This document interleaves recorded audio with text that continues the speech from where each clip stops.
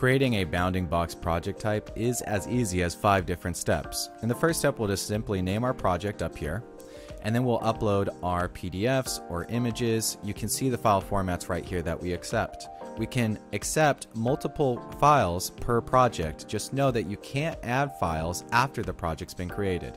So after we've uploaded our 1 or more files for this project, we can go to the next step. Here we'll just simply click None, and we'll get a preview of what our project will look like. Then we can skip to step 3, and in step 3 we want to select bounding box labeling, and then we create our labels, aka taxonomy, that we want applied to the data set.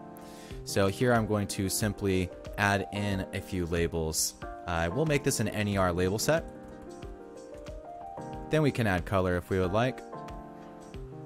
After this, we can select an OCR provider to automatically include the text that our bounding box involves.